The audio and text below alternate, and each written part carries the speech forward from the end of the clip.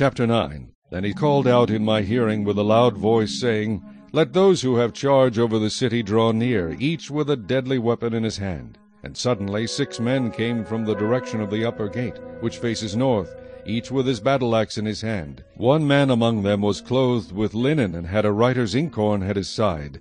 They went in and stood beside the bronze altar. Now the glory of the God of Israel had gone up from the cherub where it had been to the threshold of the temple.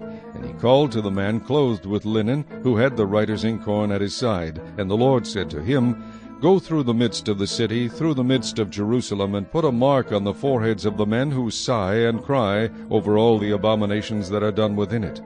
To the others he said in my hearing, Go after him through the city and kill. Do not let your eyes spare, nor have any pity. Utterly slay old and young men, maidens and little children and women, but do not come near anyone on whom is the mark, and begin at my sanctuary. So they began with the elders who were before the temple. Then he said to them, Defile the temple and fill the courts with the slain. Go out. And they went out and killed in the city. So it was that while they were killing them, I was left alone.